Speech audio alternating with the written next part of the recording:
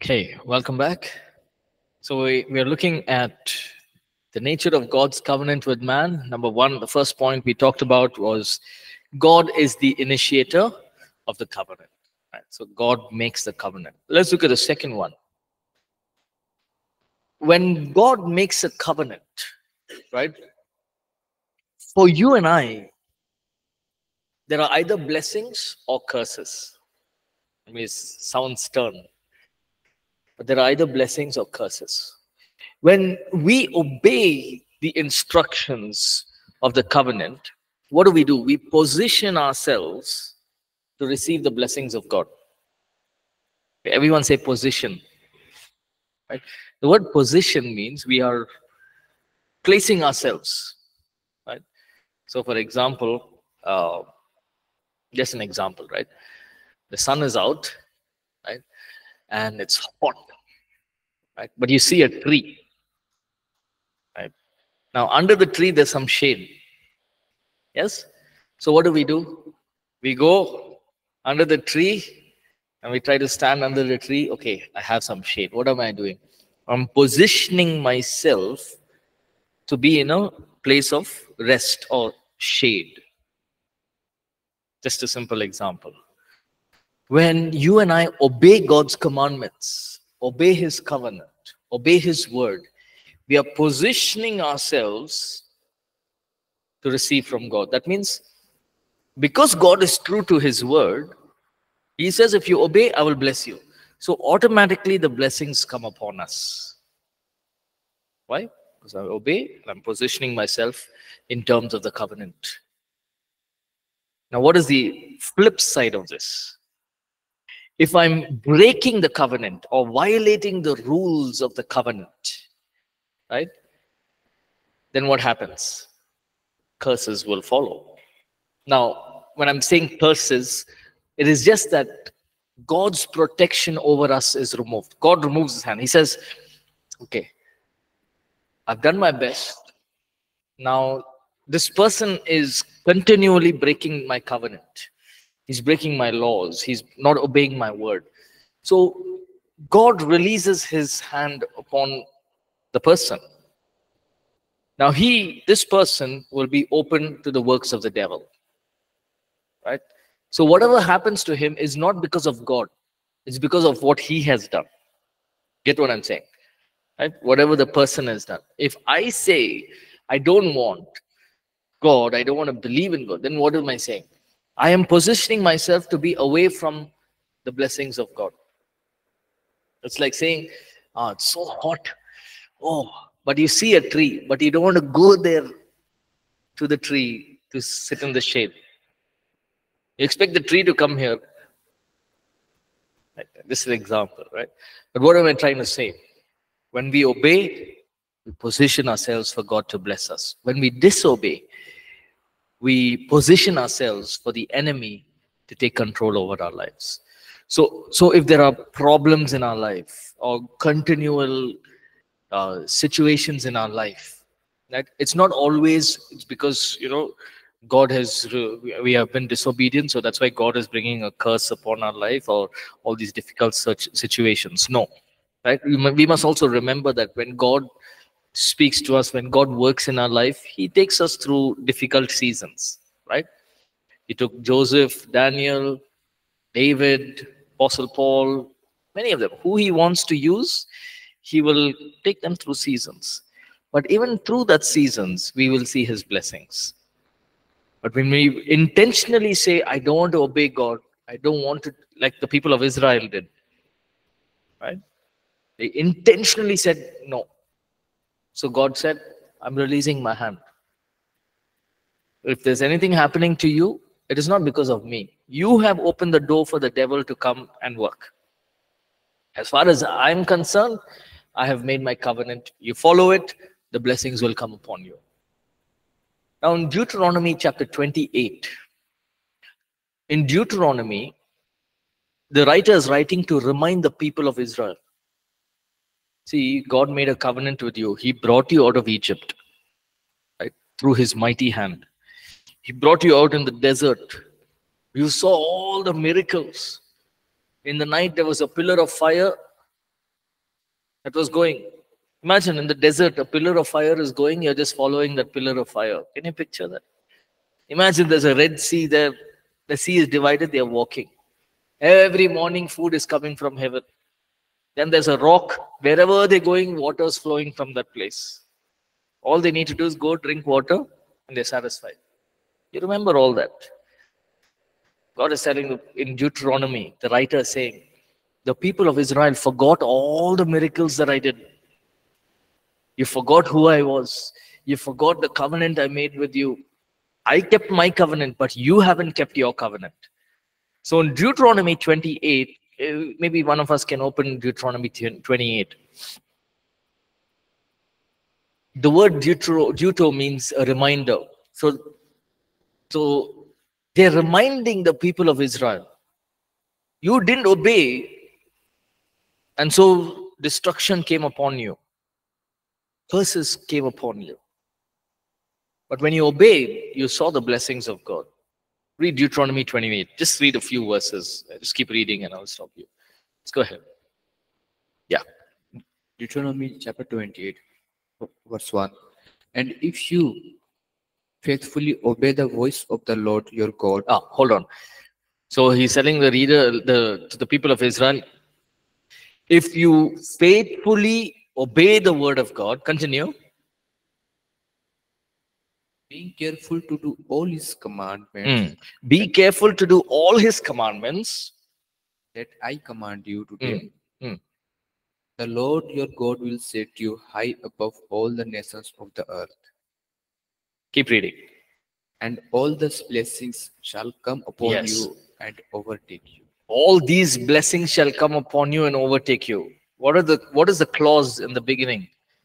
If you faithfully obey my commandments, all these blessings will fall upon you. Read the blessings. Blessed shall you be in the city, and blessed shall you be in the field. Blessed shall be the fruit of your womb, and the fruit of your ground, and the fruit of your cattle, the increase of your herds, and the young of your flock. Blessed shall be your basket and your kneading bowl. Blessed shall you be when you come in, and blessed shall you be when you go out. Now you see those blessings. If you fully obey, you will be blessed in the city, you will be blessed in the country. Your fruit, the fruit of your womb will be blessed. That means what? I will bless you with children. Children are from me. I bless people with children. So I will bless the fruit of your womb.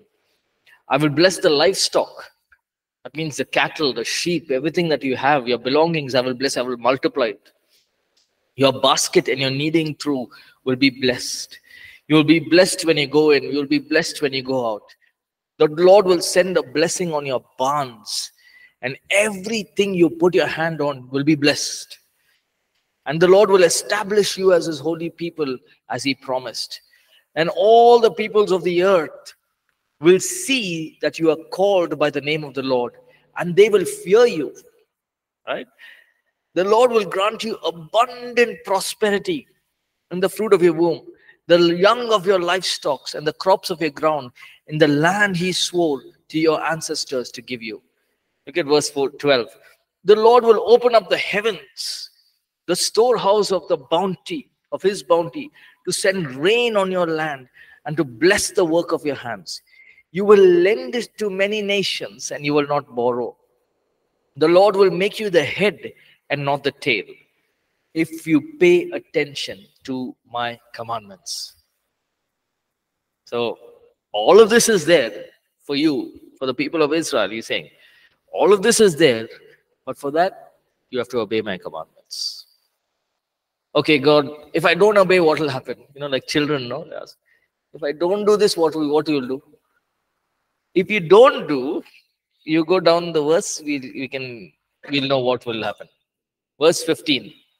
However, if you do not obey the Lord your God and do not carefully listen to his commandments and the decrees I give you, all these curses will come upon you and overtake you. What? You will be cursed in the city. Your basket and your netting floor will be cursed. The fruit of your womb will be cursed. The crops of your land. It goes on and on. Now, it's not like, now remember what we said? When the Lord has made a covenant, his covenant is always to bless. He makes, his word is good. He's a good God. That's his nature. So he wants to bless. But when we step out of the covenant, we disobey, all these other things happen. Now, does the enemy want to do good things for you and for me? Does he want to say, oh, you're very good? He doesn't care. The moment you and I step out of his covenant and say, I don't want to obey, he's ready to bring trouble and calamities upon you. Or he will make you feel that no, everything is all right. All of a sudden, he can come down upon you. So it's so important that you and I as believers, we align ourselves, position ourselves into his covenant. Right? What is another nature of God's covenant? No dual covenants.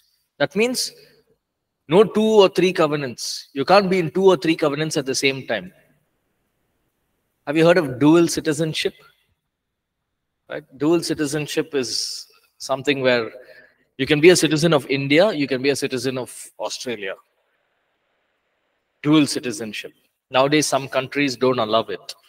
But initially, they allowed it. So you're a citizen of 2 countries. There are some countries that allow it even now. God is not like that. You can't obey his covenant here and then be part of another covenant of another God. You can't be in covenant with God and be in covenant with the devil. Because God is one.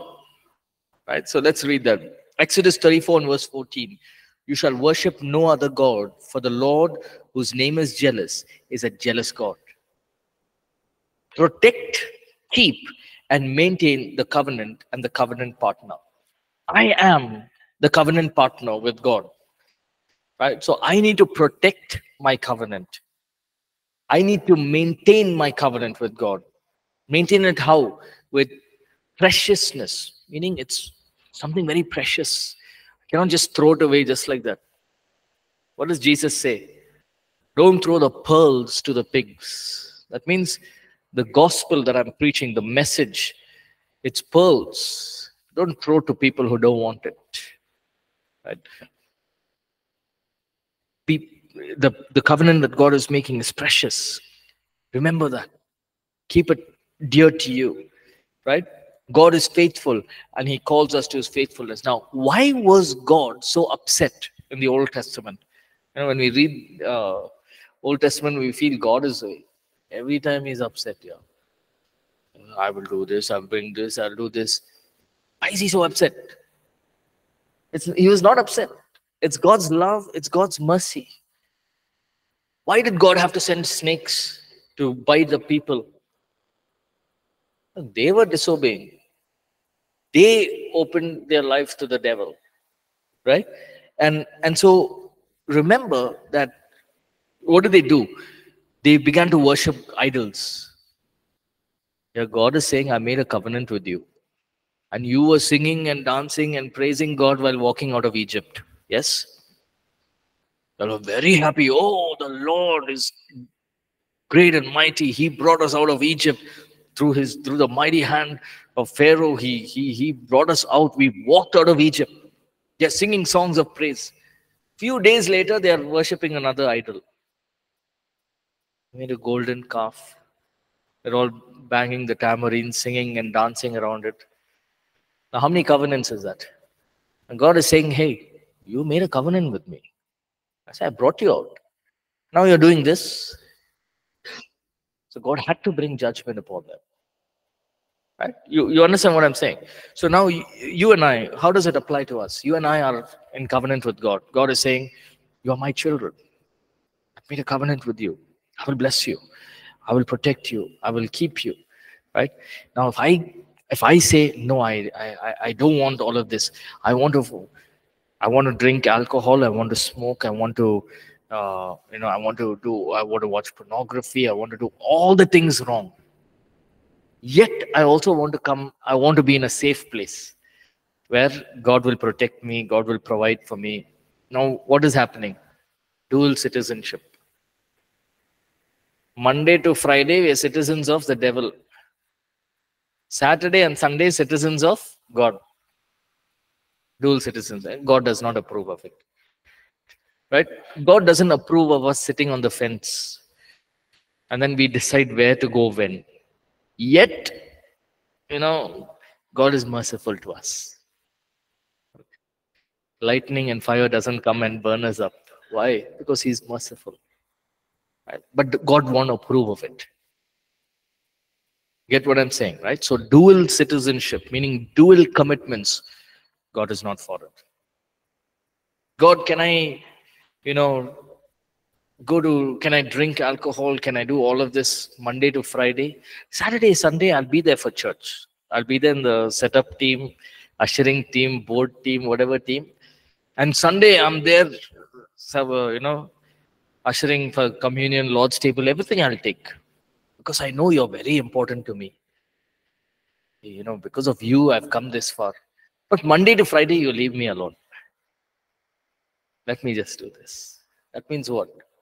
God will not approve of it. It's like you're breaking His covenant.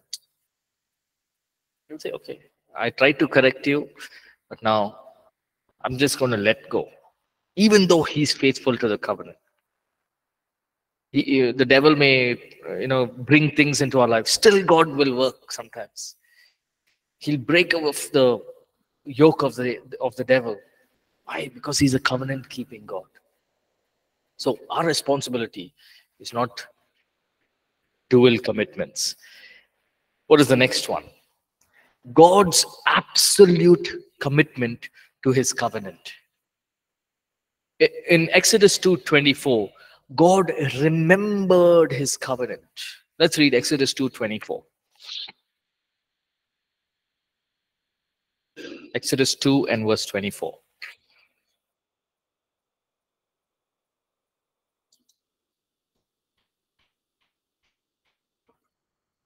Exodus chapter 2, verse 24. And God heard their groaning, and God remembered His covenant with Abraham, with Isaac, and with Jacob. Yeah. God heard their groaning. They're all crying, oh God, oh Lord, please save us. God heard their groaning and remembered their covenant. Did they change? It's not like they all pleaded, Lord, forgive me, forgive me. No. They heard their groanings. God remembered His covenant. Oh, God, I am God, and I've made the covenant with Abraham. Promised Abraham. I told Abraham that I will make you a great nation. I'll bring your people. I will make you your own nation. I will bless your nation. Now I'm taking these fellows to that nation which I promised Abraham. They're doing everything wrong, but God remembered His covenant with Abraham, Isaac, and Jacob. So true in our life, no? Sometimes we do so many things we don't deserve, but God remembers the prayers of our fathers or our parents, our grandfathers. God remembers those prayers. Before I became a believer, I didn't pray, please come save me and all. Nothing. It was the prayers of others, right, who prayed for me, and God spoke in my life. I didn't want to become a join full-time ministry and all of those things. No, it's a prayer of others. So the same way, God is absolute to His covenant. Right? That means absolutely committed. He will not change. And what is commitment? Commitment means even when things go up and down, stay true. Right? Remember, Jesus is in the boat and He's sleeping. There's a storm. What does the disciples say?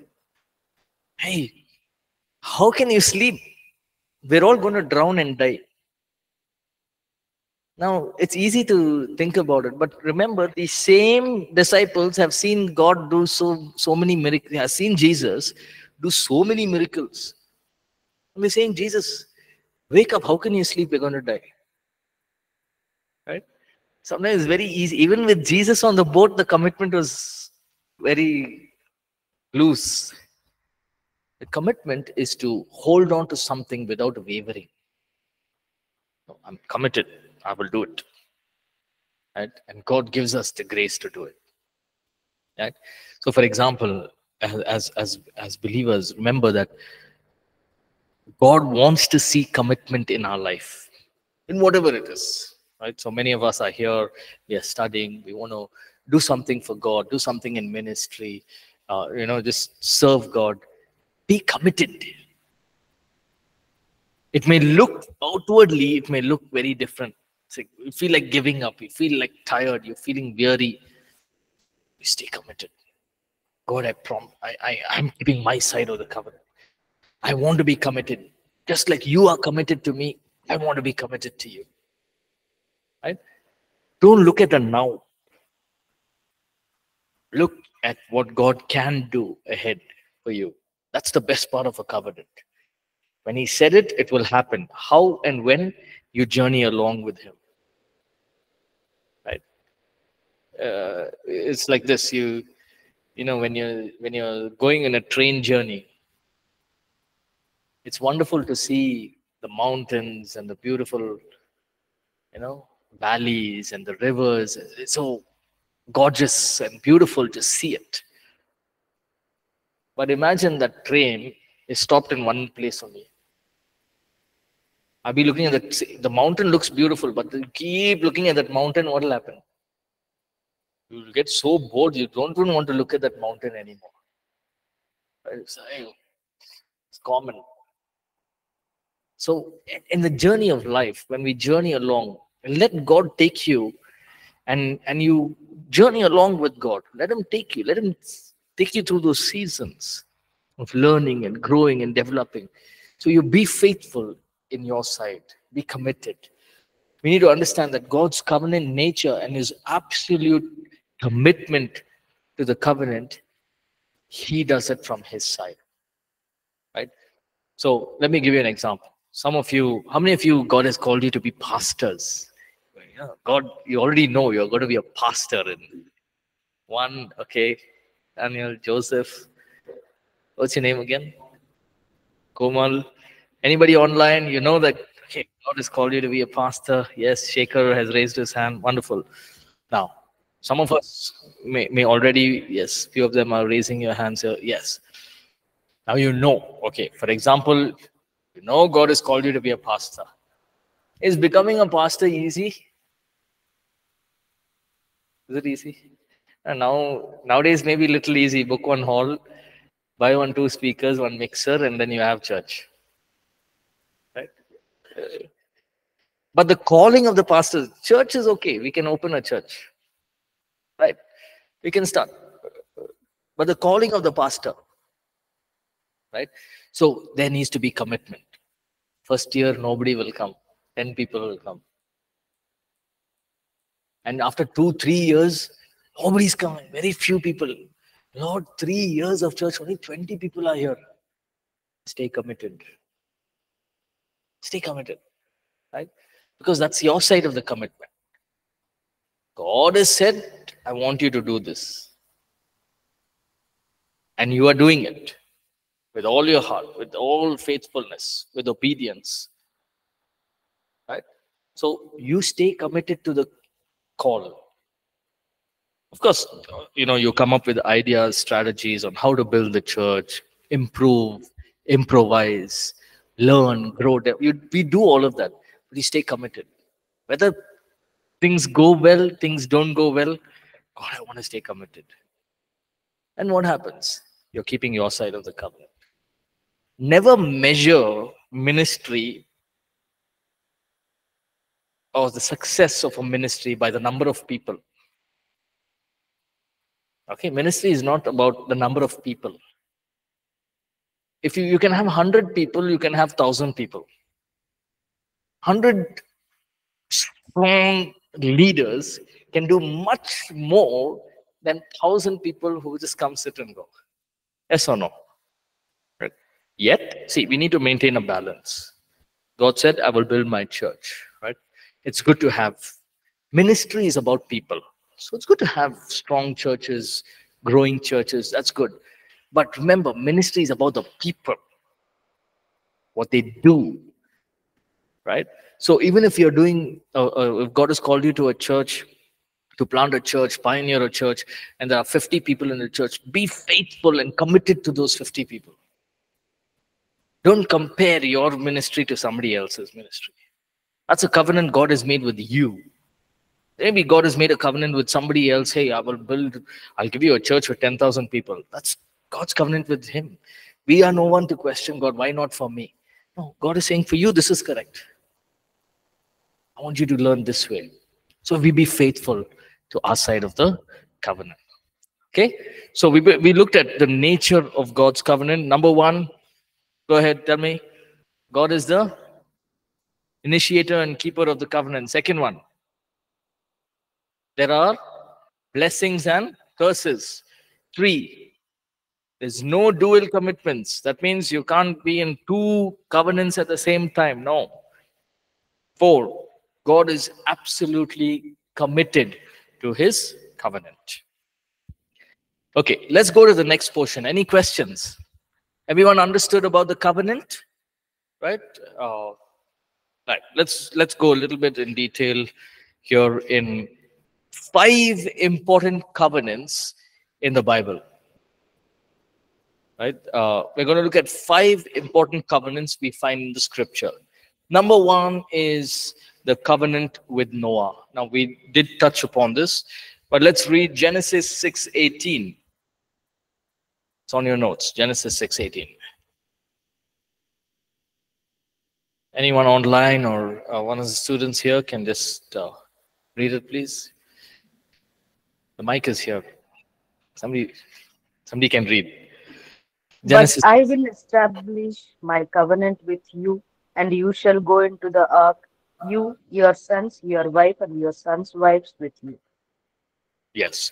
Let's read the next portion also. Now, this is very important to read this portion because we'll understand the covenant with Noah in this verses. Genesis 9:8-17. You'd like to read? Then God spoke to Noah and to his sons with him, saying, And as for me, behold, I establish my covenant with you and with your descendants after you, and with every living creature that is with you, the birds, the cattle, and every beast of the earth with you, of all that go out of the ark, every beast of the earth. Thus I establish my covenant with you. Never again shall all flesh be cut off by the waters of the flood. Never again shall there be a flood to destroy the earth.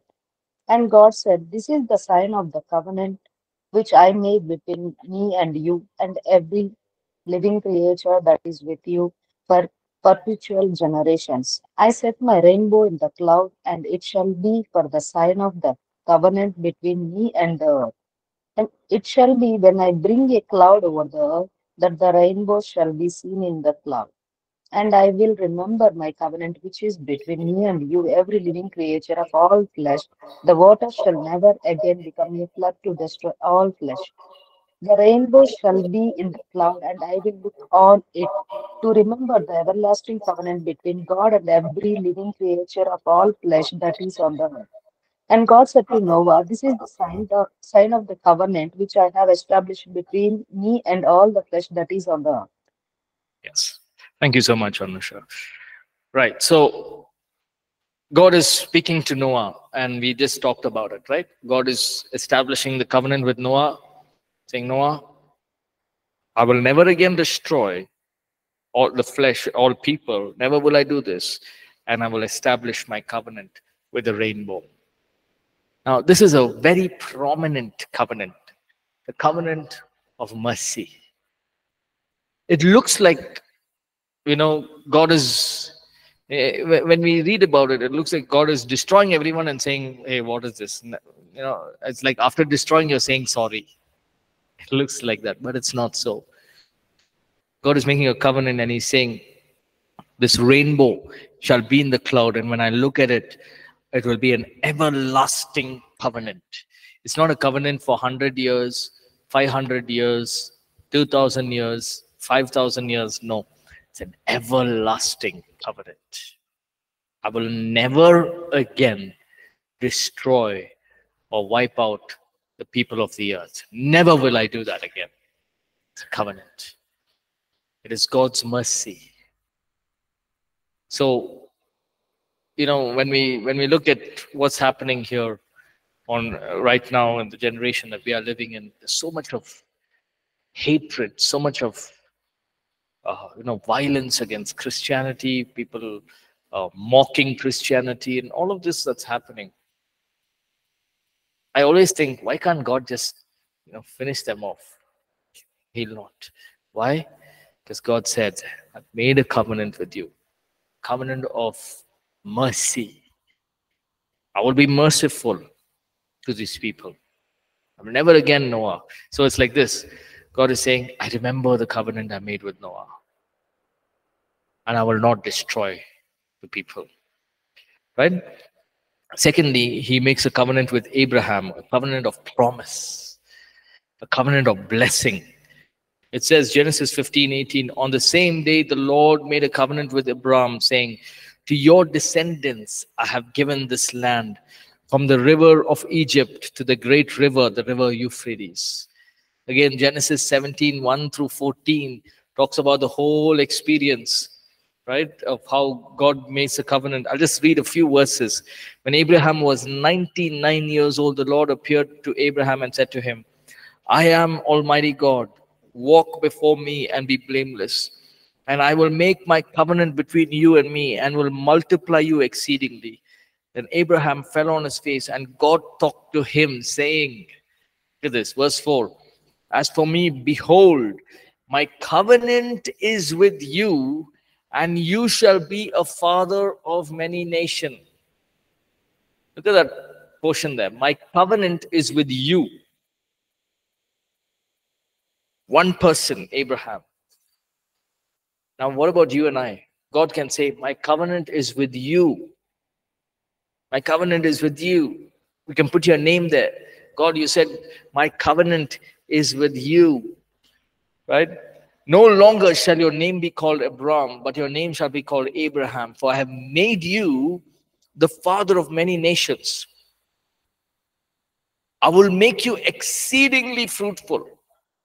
I will make you nations of you, and kings shall come from you. Look at that.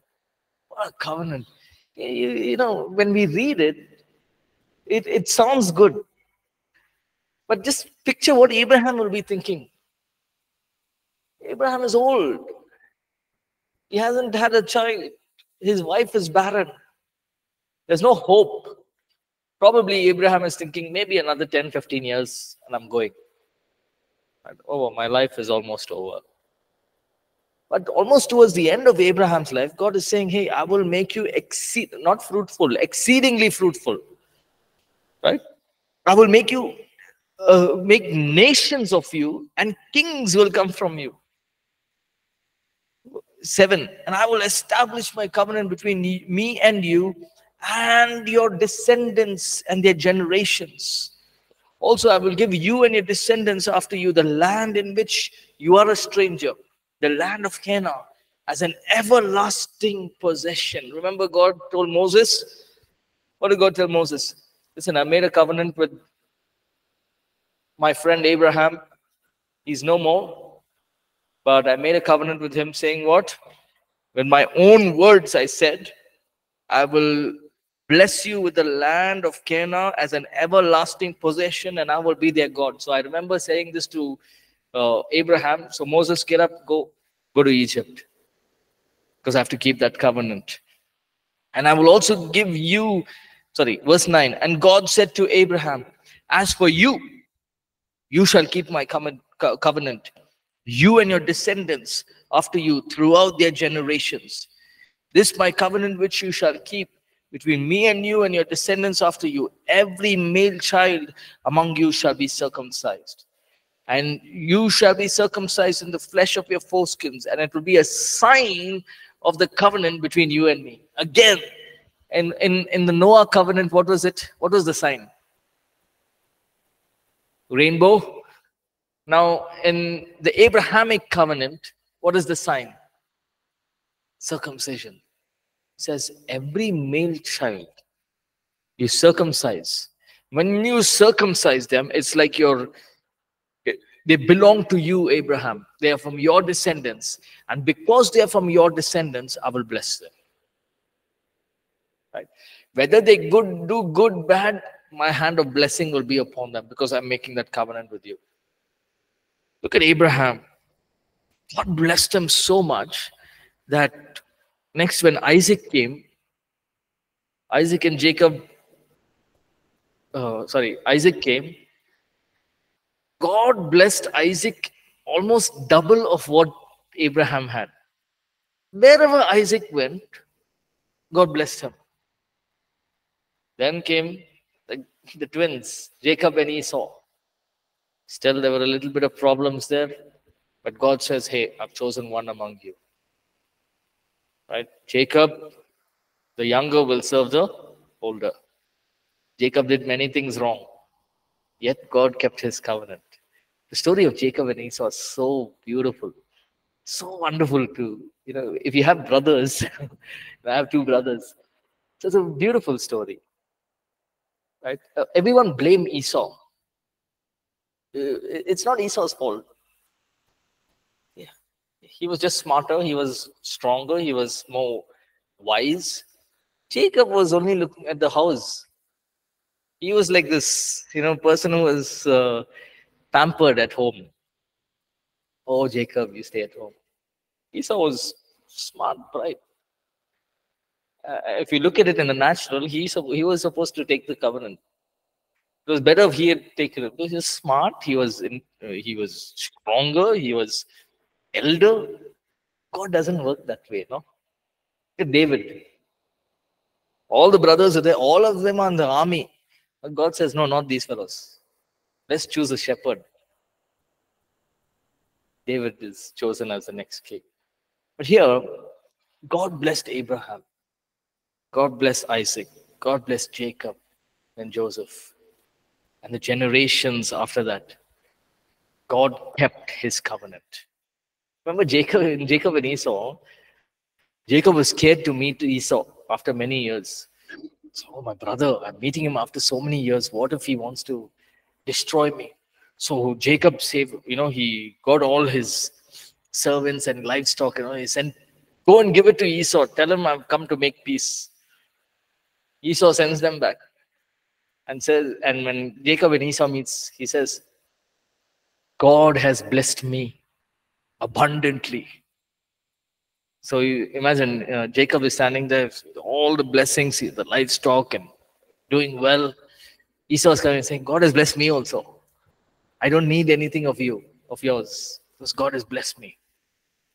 Even though the covenant was upon you, God chose you, but he did not forget me. Right? He didn't say, okay, Esau, you go away somewhere. Only Jacob. No.